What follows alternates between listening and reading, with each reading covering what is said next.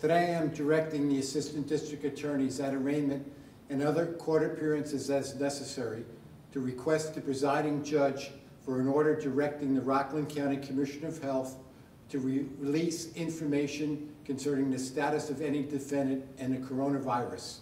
We are doing this to protect the health and safety of the employees of the Rockland County District Attorney's Office. In our application, we will request that the order be issued, that the pertinent health information is released to the Chief Clerk of the Court, the Office of District Attorney, the Rockland County Jail, and such other law enforcement agencies that have contact with the defendant.